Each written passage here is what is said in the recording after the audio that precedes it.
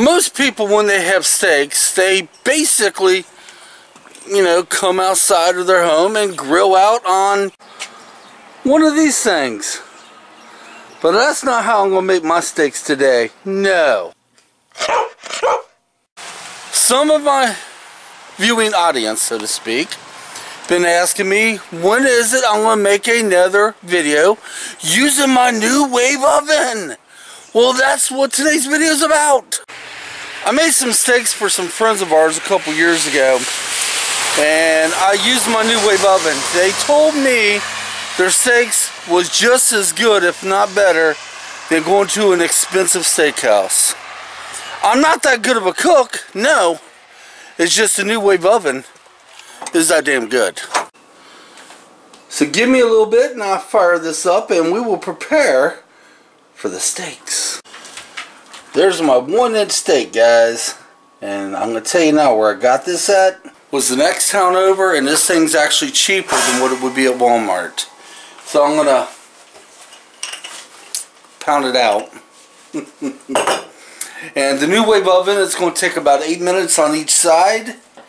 And the beauty about this is, let's say this was frozen, it still works just the same.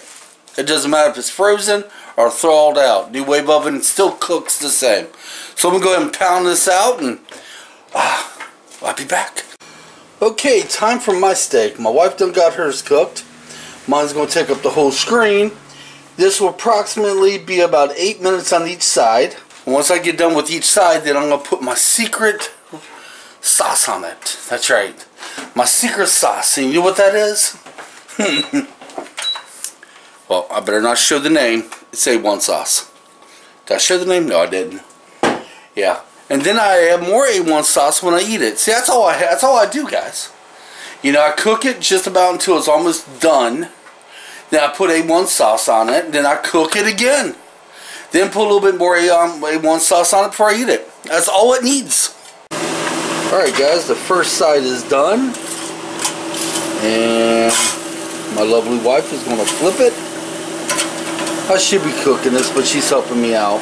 And we'll cook the other side for 8 minutes. Then I put A1 sauce on one side, cook it for another minute. Flip it over, do the same thing, then check it with the thermometer, make sure it's up to heat and safe to eat. I like my steak well done. Don't know about you guys. And yeah, now I'm going to serve this up with French fries today. I know a lot of people like French fries with your steak. Hey, it's good. It's good. It ain't often I get to eat steak. As a matter of fact, the last time my wife and I had steak was about 2 years ago. In fact, see you guys on the flip. Alright guys, let me turn this fan off so you can hear me better. Well, I put the A1 sauce. I'm going to cook it for a minute, then flip it, put more A1 sauce on it, and cook it for another minute. Alright, the beeper went off. Time to put more A1 sauce on. Okay, it's time to check the temperature, and I goofed up on one of my clips. Guys, the NuWave oven, whoever makes NuWave oven, do not pay me to make videos like this. They do not sponsor me. I'm not a sponsor. But if they want to sponsor me, I'll do more videos with the NuWave oven. I'm just very proud and happy on how it cooks food. There's nothing wrong with the grill outside. Not a damn thing wrong with that. If you prefer to cook your food on that, that's cool. But in all honesty, it's just as good this way as it is outside now. Angie's going to check the temperature.